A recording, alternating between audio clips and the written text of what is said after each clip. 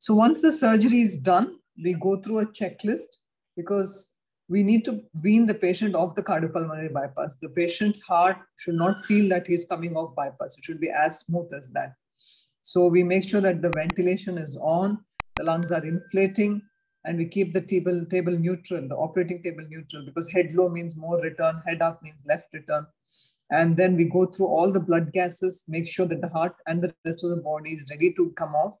We see that the temperature is optimal now. If it was cold earlier, which definitely it would have been, we want to rewarm the patient to the adequate temperature. We check the monitors, we check the urine bag, empty it, because now that the patient is off the cardiopulmonary bypass, we need to see how much urine the child is making. So which is again a sensitive indicator that the repair has gone well and the heart function is good. We add inotropes in the form of adrenaline, milrinone, dobutamine, maybe even calcium as an inotrope to help that heart, which is just now operated, to recover its pumping action.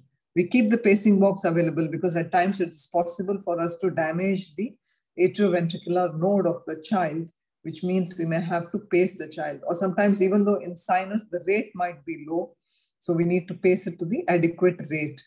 And we keep the blood available in the theater, and we check all the major bleeding points to be sure that we don't have to go back on cardiopulmonary bypass to fix any bleeding point deep in the chest.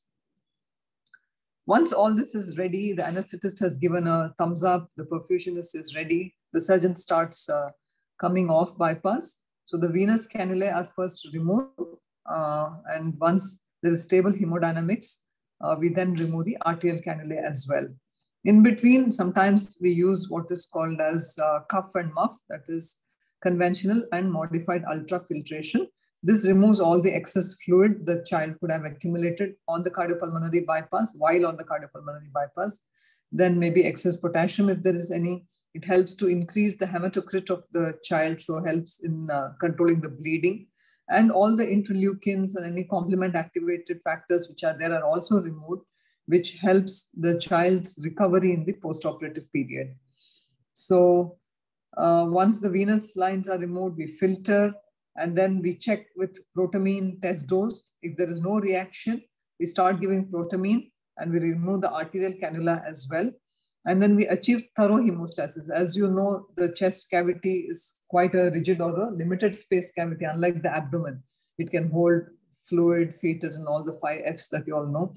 Unlike that, the heart, the mediastinal cavity is quite a rigid cavity. It cannot hold volume like that. Any excess bleeding or fluid in and around the heart causes tamponade of the heart. So we have to be very sure that we have achieved optimal hemostasis before we close the chest. So that's about it. So before I stop this talk, I would like to quote Sir Walter Lillehei, who said that what mankind can dream, research and technology can achieve. So in the field of cardiopulmonary bypass, the research and the technological development in cardiopulmonary bypass has made most of the complex cardiac surgeries, even on 1-2-day-old babies, safe and doable today as compared to what we were about 50, 60 years ago. So it's a great technological advancement and a great tool, which has undoubtedly, it can be called as one of the most prominent developments or inventions of modern medicine, which has changed the face of cardiac surgery. Right? Thanks, everybody.